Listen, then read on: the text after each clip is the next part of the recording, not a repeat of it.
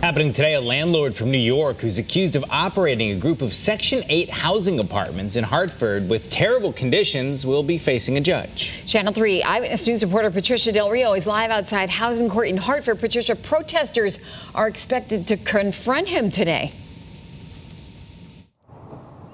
Oh, you better believe it. These are the former residents of Barber Gardens, and they are going to let him know that they feel that he kept them in inhuman conditions. Some of the problems, among other things, are rodent infestation, mold, and no fire alarms. They just say that this is no way people should have had to have lived.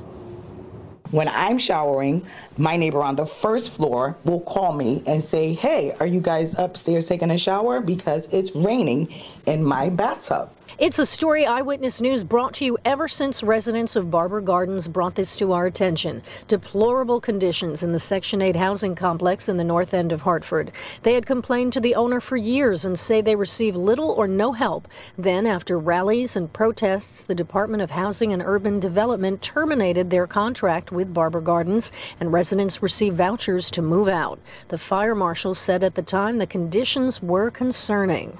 We just care that the residents, the owners of the city of Hartford are safe and that they're protected.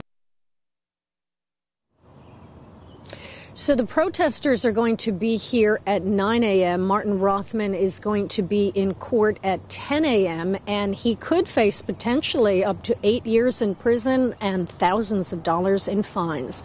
We're live in Hartford. I'm Patricia Del Rio, Channel 3 Eyewitness News.